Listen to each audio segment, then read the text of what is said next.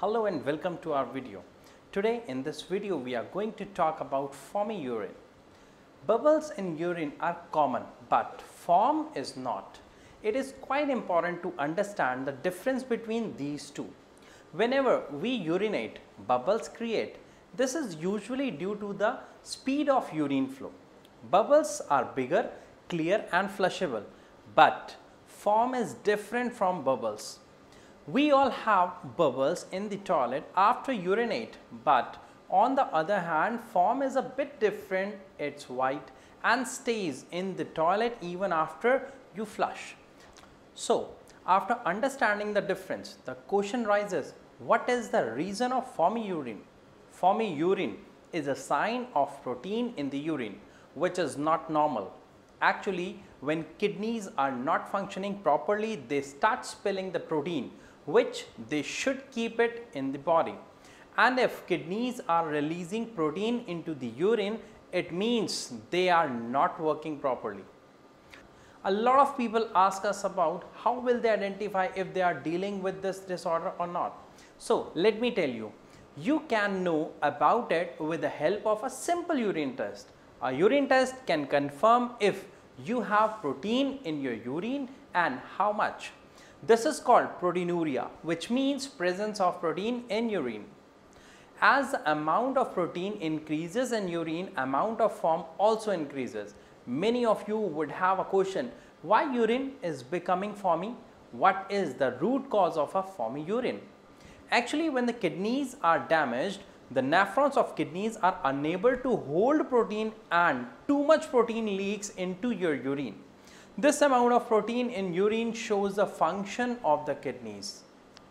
If you have nil protein or traces in urine, even if you have high creatinine level, it is clear indication that the condition of the kidneys are stable. The condition is no more deteriorating. It means patient's urea and creatinine level neither increases nor decreases and the condition is stable. But if the urine level shows 1+, 2+ or 3+, it shows the damage of kidney that already has happened. Now, let's also learn how can we do this test at home or get tested from lab. This test is done by these strips. These same strips are used in lab. You can buy this and test at home as well.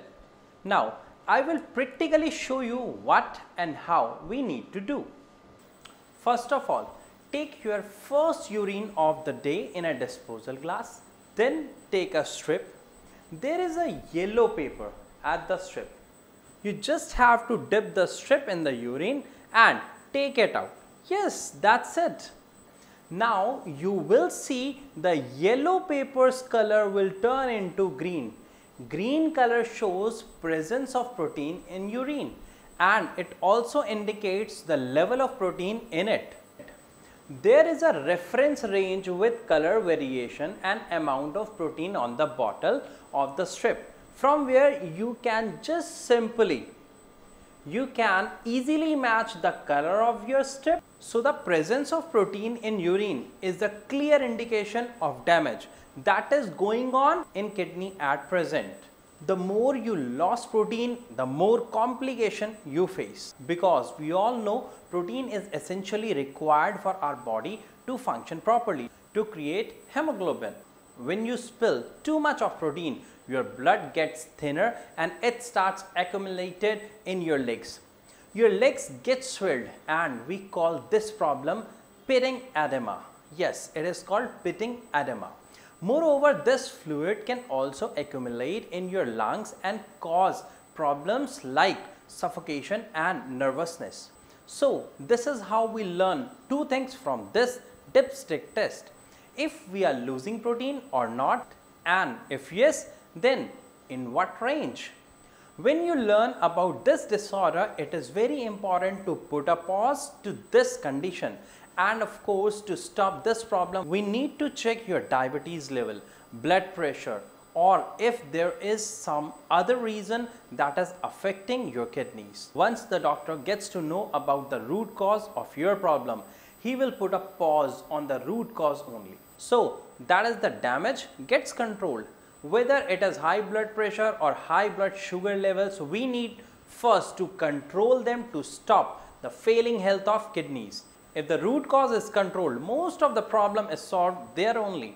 Doctors also believe that kidney disease is self-progressive disease. Sometimes it keeps on increasing despite the medication like cancer. Here comes the responsibility of reversing the damage. Yes, now we have to focus on increasing the kidneys function and decreasing the amount of creatinine and urea from the body. That is how we can improve the health of the patient. Although we all know that diabetes and high blood pressures are the major cause of kidney disease. But an interesting fact to note here is that not all BP or diabetes patients deal with kidney problems.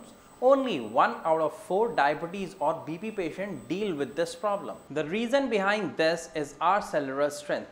Yes, similarly to our body strength, the strength of our cells also differs from one another. People who have more cellular strength and have more healthy kidneys are less likely to have kidney disease. So now, to reverse the damage on kidneys, we need to give strength to our kidneys with the help of herbal medicines.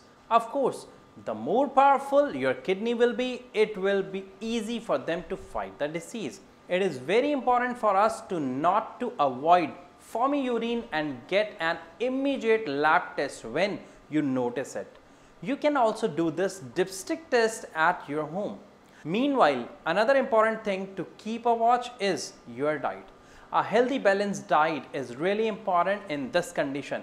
Many doctors suggest their patients to avoid protein in their diet, which results in losing the strength of your muscles and body mass.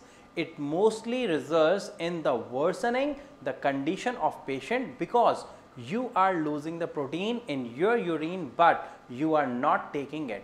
So it is important for you to take a healthy diet that boosts your health, especially the health of your kidneys.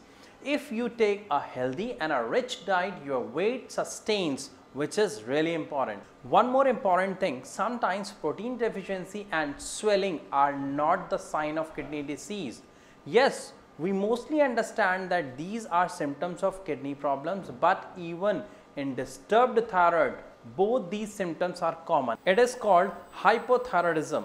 In this case also, you should get yourself tested. 2 tests you should perform are thyroid test, urine test. You should report to your doctor as soon as you see any inflammation. So, that's all for today's video. I hope this information was useful to you.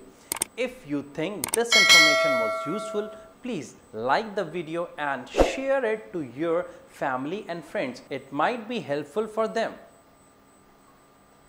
To know more about us or to consult with our experts, please feel free to call on the numbers flashing on the screen. You can also book appointments on the same number.